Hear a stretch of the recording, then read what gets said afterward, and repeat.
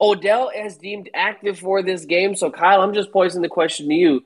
Does the new added weapon of the LA Rams mean the Rams are a for sure victory against the 49ers? Yeah, I'm pretty confident that the Rams are going to win this game against San Francisco because I look at it like this, and it's very simple. San Francisco last week could not beat Colt McCoy leading the Arizona Cardinals.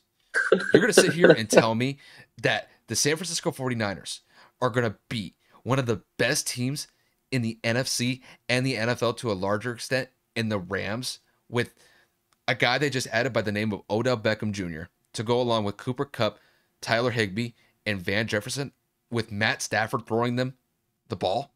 There's no way. There's absolutely no way that San Francisco is going to win this game.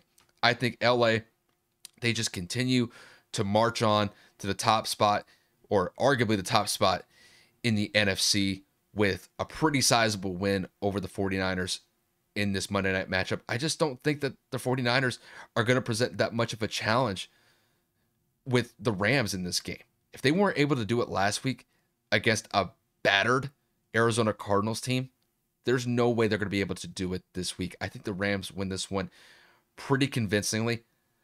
Kevin, I could see this game possibly being a two-possession game in the favor of the Rams in this one. I'm going to say with the score that the Rams win this one 34-20. I think we're set up for a Monday night beatdown, and I think the Rams are going to give it to the 49ers in this matchup.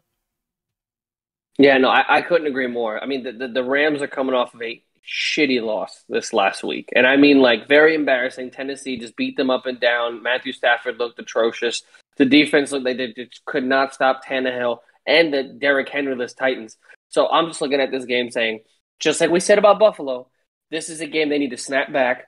This is a game they need to wake up, and they're going to take out their frustrations and mishaps from last week, and they're going to take it out on a very bad San Francisco 49ers team. So I expect Stafford to have 4 touchdowns, hopefully 2 of them to Cooper Kupp, because I really need Cooper Kupp to pop off for fantasy.